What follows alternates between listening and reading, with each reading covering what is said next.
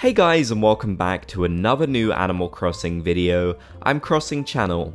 For me, Animal Crossing New Horizons has become one of my favourite video games of all time, especially because of all the love, care and attention to detail put into the game. This is a game full of amazing details, many of which are hard to spot.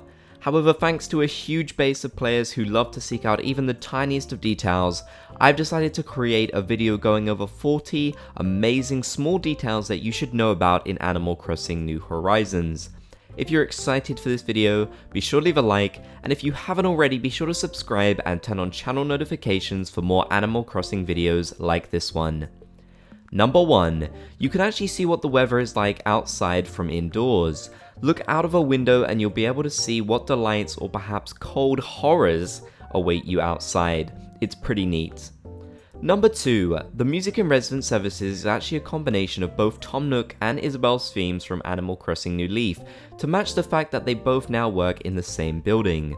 I recommend stopping and listening sometimes so you can see what I mean. Number 3. Speaking of music, when you visit a dream island, the music will actually be kind of muffled. Of course, this is paired with the blurry effect you're greeted by when you wake up in a dream to help immerse you within your new dreamy setting. Number 4. The wheels will actually turn on some items when you move them around.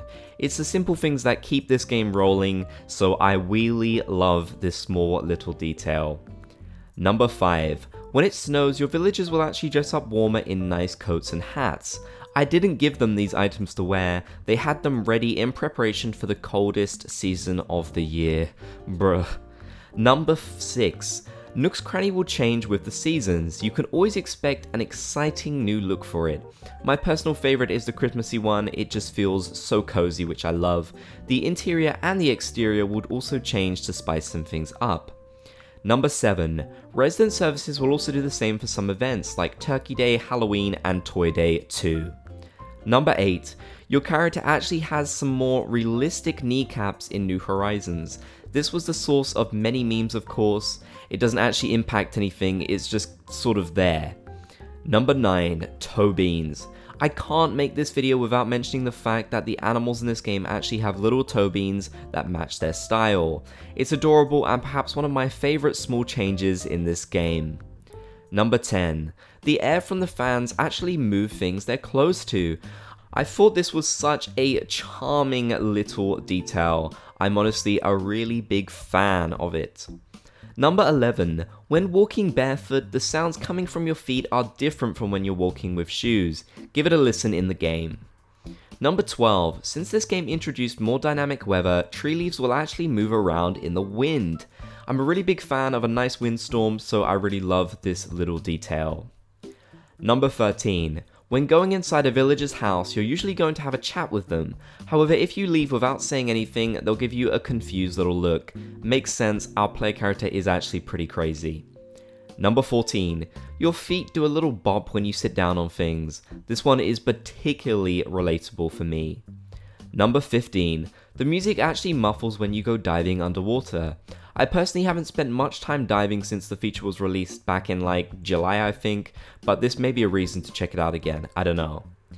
Number 16. The light from candles will flicker and cast light onto things around them, a good example of how great the lighting and shaders are in this game. Number 17. The little icon in the bottom right corner of the screen when loading the game will change with the seasons. Mine is looking pretty frosty right now. Number 18. The character Stitches actually has different coloured toe beans to match the fact he's a patchwork bear. I honestly don't know how this guy eats or breathes or anything given the fact he's made out of stuffing, but he's adorable and that's really what counts. Number 19. Isabelle's little drink in her office will change from time to time. You can catch her drinking a cozy little hot chocolate today for example, but sometimes it kind of looks like she's busting out the tequila.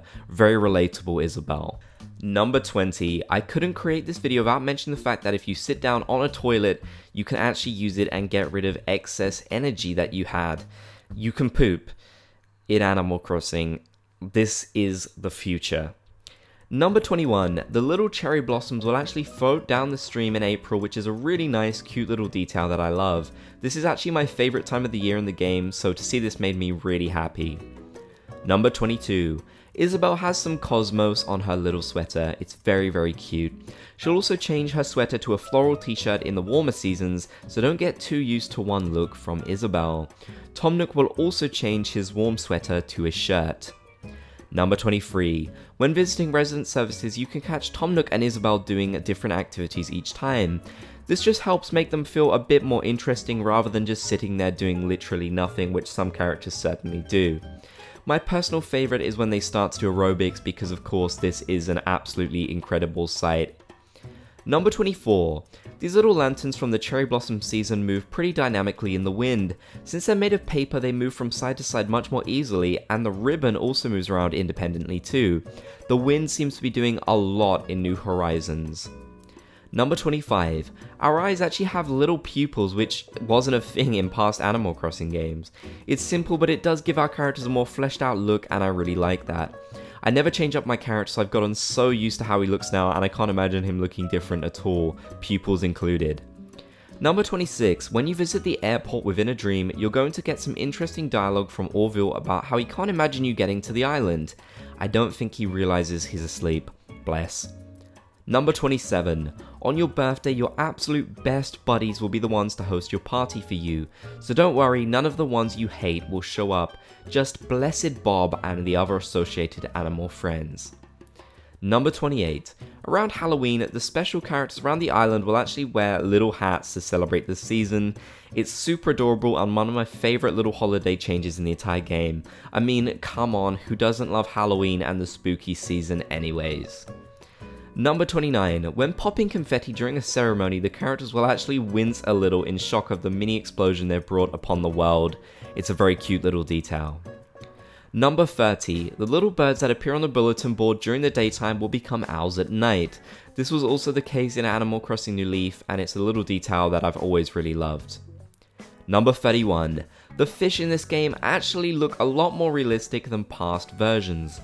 Of course, the graphics have been upgraded, so this makes sense, but some of these guys are just plain off-putting to me. Number 32. On occasion, you can catch your villagers having a little sniff of the flowers you've planted around the island. I'm glad they appreciate my hard work in this regard because they certainly aren't sitting on any of my benches. Number 33. When it gets very windy, the tides from the ocean will actually hit the rocks surrounding your beach. This is just a really cool little detail that I wanted to point out whilst I was walking along my coast. Number 34. Your character will leave a ton of cute little footprints on the beach as you walk around. You can make a proper mess of these as you wander around your long beaches. Number 35.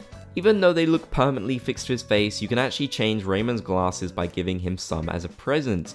If you want to change this cat from nerdy into cool, it's certainly possible, but I personally like him the way he is. Number 36. Flora's house is full of flamingos. This of course makes sense because even though she's technically an ostrich villager, she's designed to be a flamingo. Her house matches the real life environment of these pink birds. Number 37. The frogs in Animal Crossing don't wear any protective clothing when it rains. They're of course massive fans of the rain and will on occasion make comments about how they love the rainy weather you can experience in the game.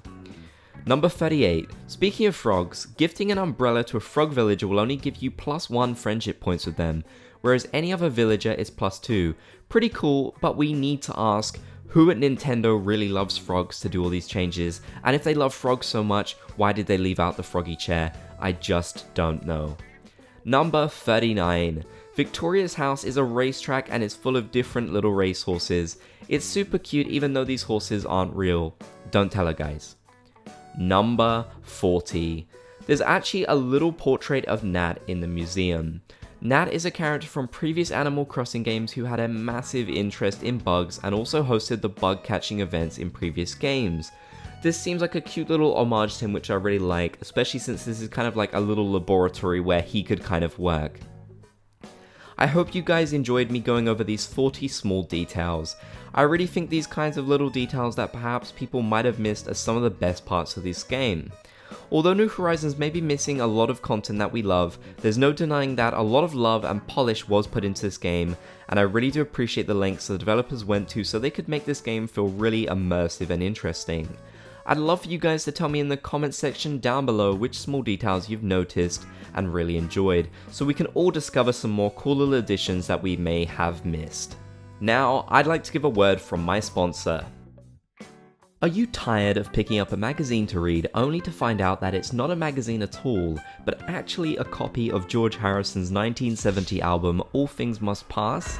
Well, be tired no more. Presenting the Crossing Board magazine. You can't listen to it, but you can read it. The Crossing Board magazine was created by a diverse team of fans who provide you with a monthly issue full of all of the Animal Crossing goodness you could possibly want, from guides to giveaways to recipes and so much more. You can subscribe to the Crossing Board like you can subscribe to services like Netflix and get a new copy sent to you every single month. They also have digital versions for those of you who want something on the go. If you want to get the January issue in time for the new year, you'll need to subscribe before January 1st at 12 AM GMT.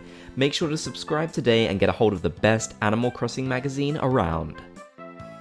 I want to give a big thanks to my channel members who help support the channel and the content that I make every month. If you want to become a channel member and get a whole bunch of really cool perks for doing so, consider clicking the join button down below the video or the link in the description to learn more about how you can become a channel member. Thank you so much for watching this video. I really hope you enjoyed. If you did, be sure to leave a like, show support, and if you haven't already, be sure to subscribe and turn on channel notifications for more videos.